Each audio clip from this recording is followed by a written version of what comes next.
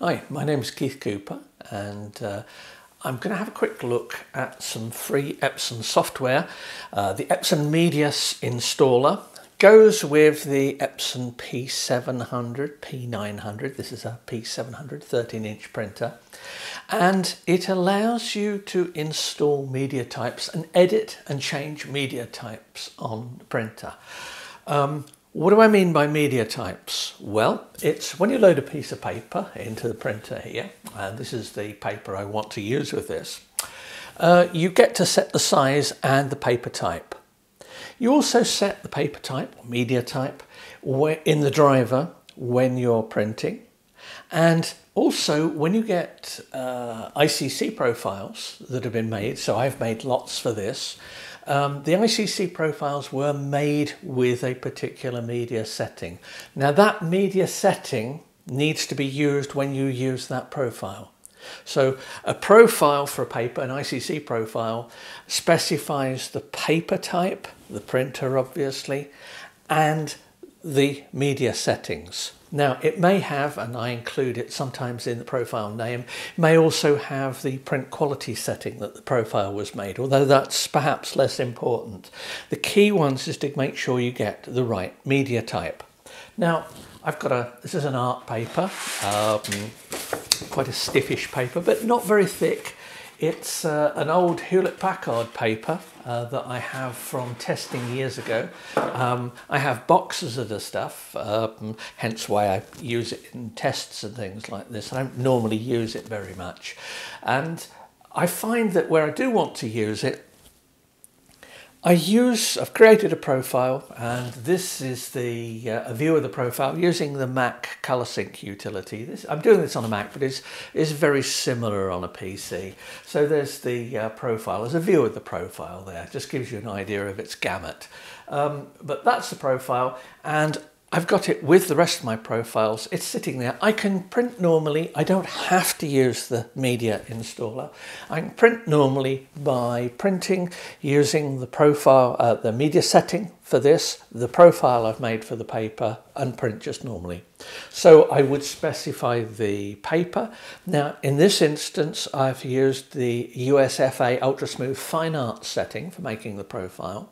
There are several other matte settings. Some of them may be better for some papers. It's one of those things you work out when you're doing profiling. But I've done stuff elsewhere about looking at media settings and profiling on printers. This is about making sure that this particular paper effectively appears here on the display and when I'm printing. So what I'm going to use, this is a free bit of software. You install it, and it offers the ability to download media. There's a huge great list of paper suppliers, all but 2 or 3 I'd never even heard of. Now I've been doing testing for years, and there are that many paper suppliers that I've never heard of. Who knows what's in there. However, I did check one paper supplier that I did know here in the UK, and there was nothing listed. What I'm going to say is that's a work in progress. By all means, have a look at the media download section, see what you think, see what you find there might be something of use. But what I'm looking at is the media management section. Now, I'm not going to be running this software in real time because it regularly stops and tells you it's going to take a few minutes working something out, transferring data between the printer or whatever. I've opened up the media management setting here, and it gives you a big long list of media types that are currently set up. Now, you can use the media download section. You can increase these. The Epson make ones, so it's worth having a look at, see what there is. But what I would say is don't load up media settings just because they're there, unless you like wading through long lists of stuff that are of no use to you. So this is something to be used with care. You can actually use it for removing media types that you don't actually use, up to a point. Epson don't let you remove, for example, I noticed at the top of the list here, it says Epson Premium Glossy. I can't remove that. Well, that's reasonable because Epson Premium Glossy, or in Epson Premium Luster, uses the basis for a lot of my profiles. Now, most of the time I really don't bother setting up custom media. This is one of Epson's printers. So I'm going to install it on them and leave the appearance of that paper as a mystery to somebody at a future date who wonders what this particular media is. But if it was my own printer, I would install a few, and I have installed a few in the past on different printers. This software is available on much larger printers, and when I next get a large printer, I'm going to be looking at media choices, profiling, detail in print, lots more things, but on a bigger printer than this, because a lot of these effects only really start to show the benefits when you're making very big prints. This is an A3 plus sheet, 13 inch by 19 inch. That's medium size by my reckoning.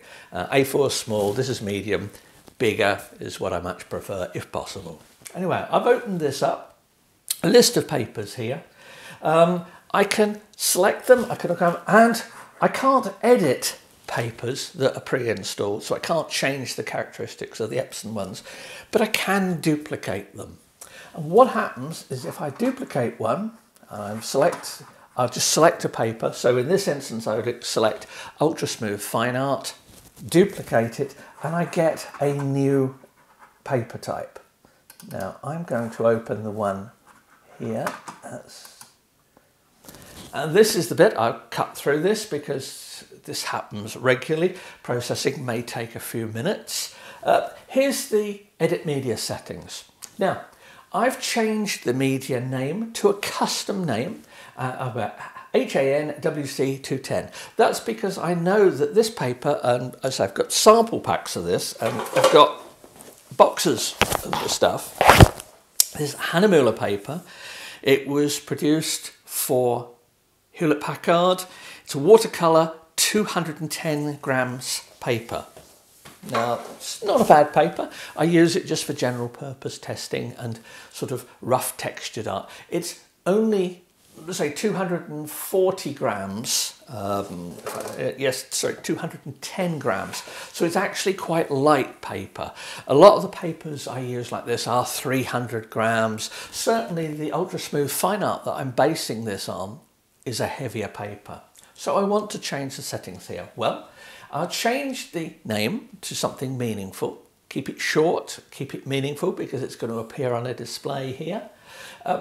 I've changed the RGB profile that is associated with the paper to the one that I've made. It says P700 900 HANWC210 USFA STD.ICC. So the USFA is the media setting it's based on. The STD tells you that I used it at the standard print setting when I was making the profile. It's not a great deal of difference between them, but it can make a difference sometimes. I've looked at some media settings elsewhere for printers like this. So there we have it. It's listed as a media type, as a fine art paper. The one thing I've needed to change is I've changed the paper thickness. Now this is in millimeters, so if you've got paper specification in mils or something like that, you'll need to do the conversion to millimeters because it's millimeters in this. And this paper is 0.35 of a millimeter thick. It's not always easy to find that in the paper specifications. The standard fine art, as I say, is a heavier paper, is 0.46, I think. So I've changed these.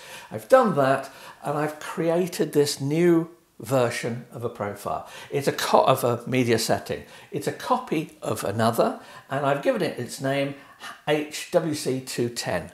So there we go. I've created this. Now, when I save it for the first time, it will download it to the printer. You do have to, when you fire this software up, have the printer up and connected on your network because it will pull information from the printer, and as you create stuff here, it will download it to the printer. So you need your printer switched on, connected to the network when you're doing this. The other thing is, it's on a per printer basis. So if you've got 3 of these printers, you need to do this on 3 different printers. Not a problem. What about if I've got a lab somewhere set up with, I don't know, half a dozen of these printers? Sounds a bit tedious. Well, it is possible to export this media setting, and it comes out as an here a .emy file that contains the link to the profile, which you're setting up, and it contains the information, and that can be just imported into other printers. Normally I wouldn't go that route because I'm just doing this on a single printer. There's no way to do it, and you need to do it. But anyway, I've created a new media based on an old one. I've edited settings that needed editing. There's a paper feed offset, various other things. There's not many alterations you can make here, but you should be able to find one of the original media types, ideally the one that you've based your profile on, and you should be able to just set it up like this. Now, some manufacturers are paper manufacturers are starting to make these files available.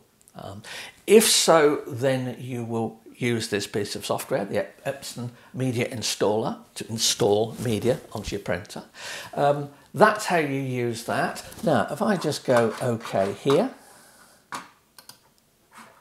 apply edits to that, and this is another bit where we get the little message saying processing this may take several minutes. Interestingly enough, you never know whether it's going to take several minutes or not. Sometimes it does. You get the same message. And that's perhaps something Epson software people could have a look at a bit more than just a basic setup. There we go, that's done.